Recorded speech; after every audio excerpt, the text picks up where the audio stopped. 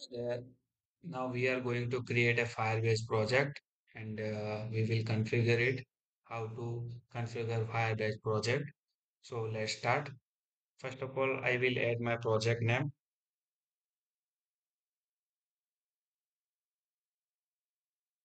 After that, I can continue. Click on continue. Continue. You can select a default configuration. Configure Google Analytics account. So it will be always default. Let's click on create project. It will take some minor time. So let's wait.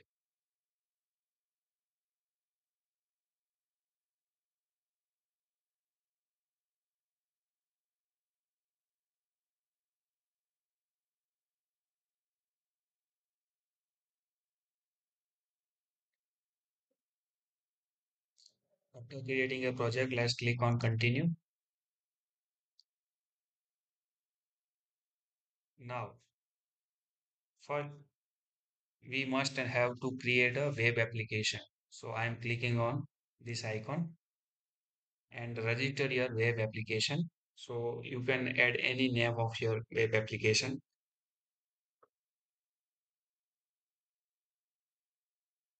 Register your app.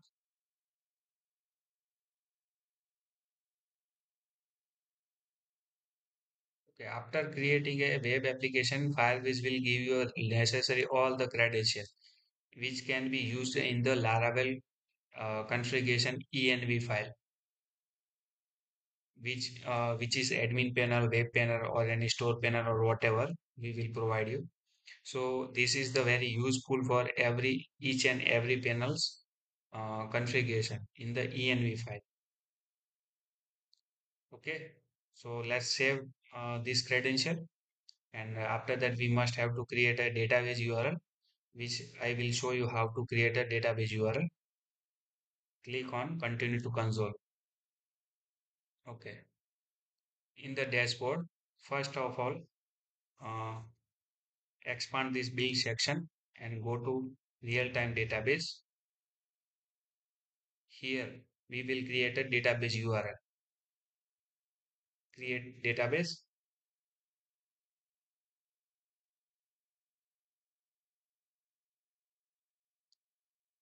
You can choose any database location, but we will always use the default location. Click on next. You can choose the mode of your database. We will always uh, select start in local mode and enable it. It will give you a database URL like this. After this, we have to go to Firestore database. Let's open it.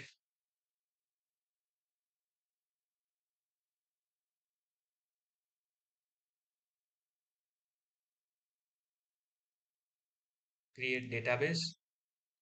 You can choose any location, but we always prefer the default location. So click on next. You can choose any option, but we always use the production mode. Click on create.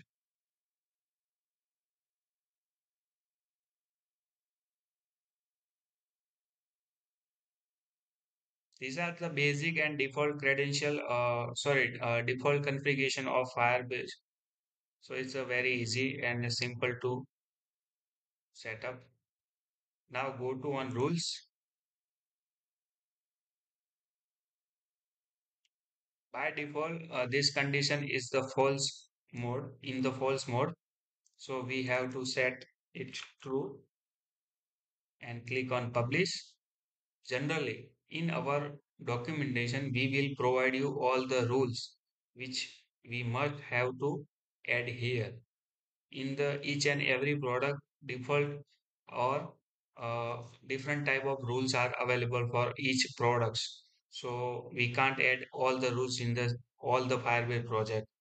So you must have to see our documentation for rules which can you copy from that documentation and paste here. Okay. Now go to authentication. Authentication we must have to enable. for login process.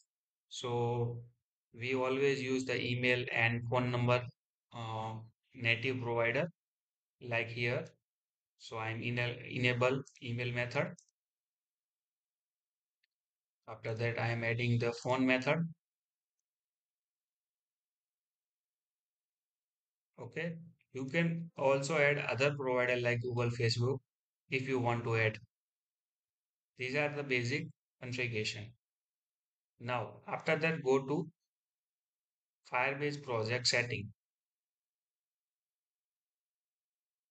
You can see our web application is created and also all the credential is created. In the cloud messaging tab, we are seeing this sender ID. So this is the important part of documentation. Uh, Sometime before Firebase using the legacy API, which is now disabled. So Firebase move on the API V1. So we are using the V1 API method for Firebase notification and messaging. So to set up to use V1 API, we must need a sender ID and a service credential file, which will be JSON format. So let me show you how you can download that credential file. So go to in service account.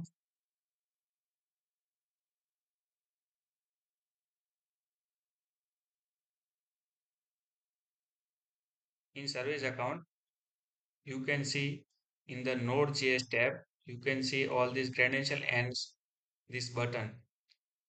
Click on this button, it will be download a JSON file, which is the credential file of the Firebase, which we need to use in our notification setting in the admin panel. Let me show you where.